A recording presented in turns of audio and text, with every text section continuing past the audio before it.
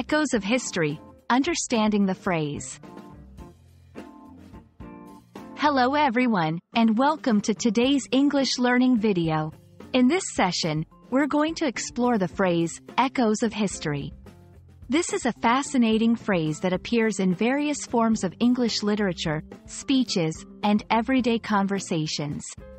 Understanding it will not only enhance your English skills but also give you a deeper appreciation of how language can capture complex ideas.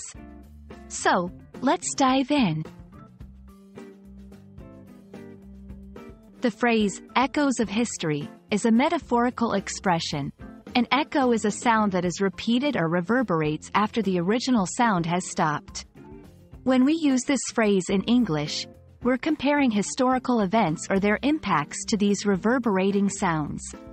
It implies that the effects or influences of past events are still being felt in the present. This phrase is often used to draw a parallel between something happening now and similar events from the past. To better understand echoes of history, let's look at some examples. 1. Literature.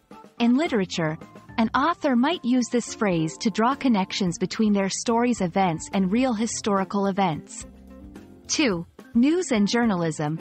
Journalists often use this phrase when current events closely resemble or are influenced by past events. 3. Everyday conversation. In daily talks, people might refer to echoes of history when discussing how past family events or traditions influence their current life. Understanding phrases like echoes of history is crucial for several reasons. It enhances your comprehension of English, especially in more advanced and nuanced contexts. It helps in understanding the cultural and historical references that English speakers often make. It allows you to appreciate the poetic and metaphorical use of language in English. I hope this video has helped you understand the phrase, echoes of history.